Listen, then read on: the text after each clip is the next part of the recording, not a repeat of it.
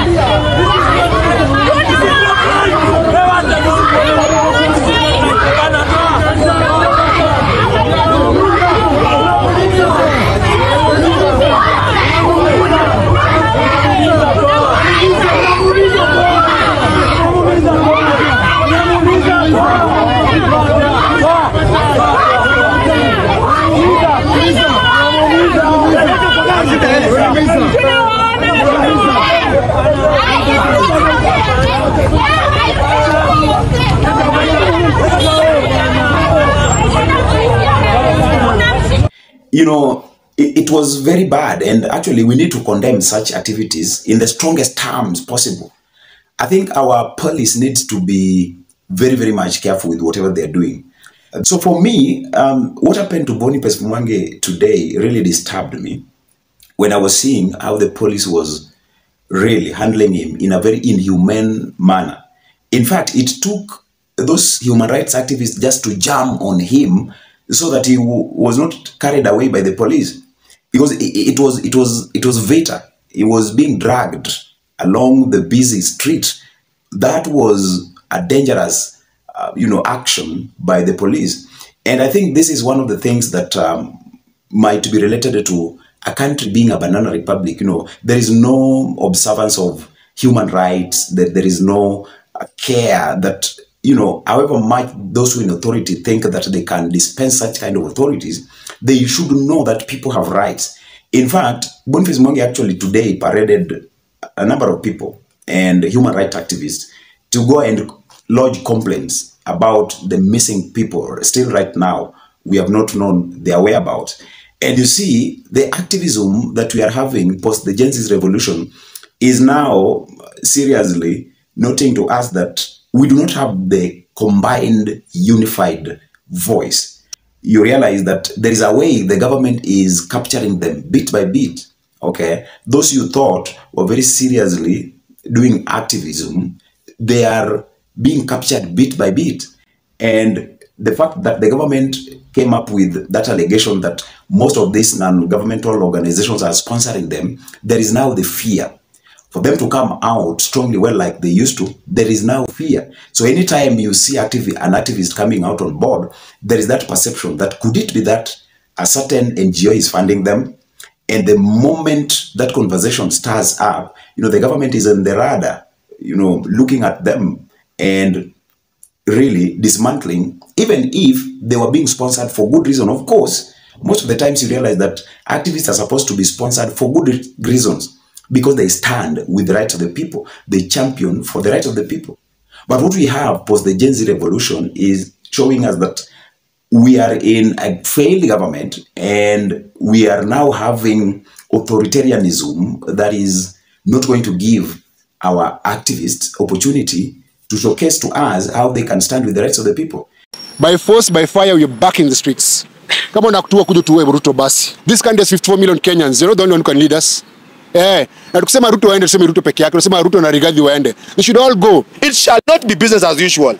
It shall not be well used with you, Mr. President. This country is not a police state. The president has refused to listen to our issues. So we came here today because we had an appointment with the office of the president to present a list. We came with the families with one agenda, asking for justice for the victims and for the disappeared. And we still have masked police in our streets. Why are they being masked in the streets?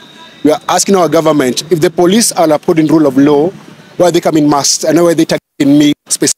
We have told the principal secretary to go and tell the president that next week shall be back here. And if there is no justice for the victims, they're going back to the streets. If there is no justice, we're going back to the streets. And we know it's not a favor by the president, it's a right by the constitution, and you're going to do it. If the president cares about this country, he should care about these mothers who are here. He claims no one has been abducted. We have a list of those being abducted. We have shared the list. He promised compensation for the victims. We know very well that money can never bring back any life. But if he promised compensation, it can at least help the families to pay for bills and to move on in a small way. So we're asking for compensation for the victims, we're asking for justice, and we demand for the firing of the officers who murdered innocent citizens. The crime scene is Parliament. Parliament has CCTV cameras. Why is he after innocent people? If he's a man enough, murderer, after the killers of the innocent, go after the people who violence in the streets, because none of us, none of the people who are murdered, none of the people in the streets on that particular day today were involved in the treasonous action. Victimized by the government kids. This country has 54 million Kenyans. You're not the only one who can lead us. Na tukisema Ruto waende, tuseme Ruto peke yake. Tunasema Ruto na Rigathi waende. They should all go. Compensation, accountability, they resign en masse. Wote ni wafanyikazi wetu. Ruto ni mfanyikazi wetu. He should never forget that. By force, by fire, we're back in the streets. Kama unakutua kuja tuwe Ruto basi. The state of where we're at today is extremely disappointing. It's infuriating. It's been over 3 months that Kenyans have been being murdered, disappeared, tortured, disembodied, disfigured. And today, after many different attempts by all sorts of different organizations, activists, individuals, civil society, today when we finally are able to give a list of names, tunaambiwa, oh, asante, kama ambao walikuwa hawajui, kama ambao hizi story, they're not online, there's no videos, there's no footage. These lists, these names have been circulating, burials have been aired. You can see point blank people being shot as well as the murderers. So how is it that 3 months later, we're here asking what concrete actions have been being taken, not what false promises are you going to give us today? And I was met with a lot of police brutality. I've been arrested, I've been interrogated. You know, they have violated my fundamental rights the same way they violated the rights of the young people that we are fighting for. I think the message is very clear, that the president has refused to listen to our issues.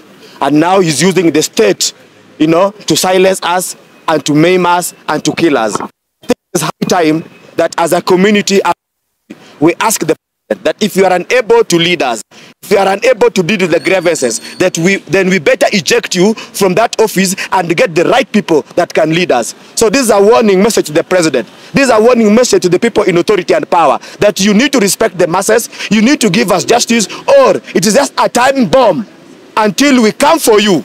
We will eventually come for you, Mr. President, and your people, because it cannot be that we are being violated, we are being killed, you know, we are being abducted, but you are not apologizing, you are not investigating, and you are doing nothing. So, Mr. President, the young people, not that we are quiet at Tumeshindwa, we are giving you time to behave, but it seems you have not listened. It seems you are not reflecting. And I think it is high time that the people unite against this regime and the police that are hell-bent to deny us our rights. So, Mr. President, we ask you, please respect Kenyans, please respond to their issues, please give justice to the victims of police brutality.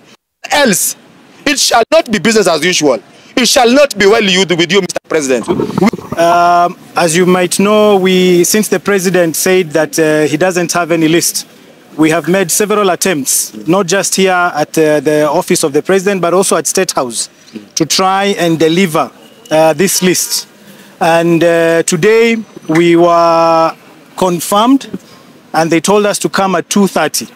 But when we were out here waiting to go inside, police from, I don't know, the killer cops that we've been seeing all along, masked, came and tried to arrest some of our colleagues, and we were here with the families of victims, and we are saying this country is not a police state. May God really come in through for us and help us navigate through all this, because that is not something that we need to see from the men in authority.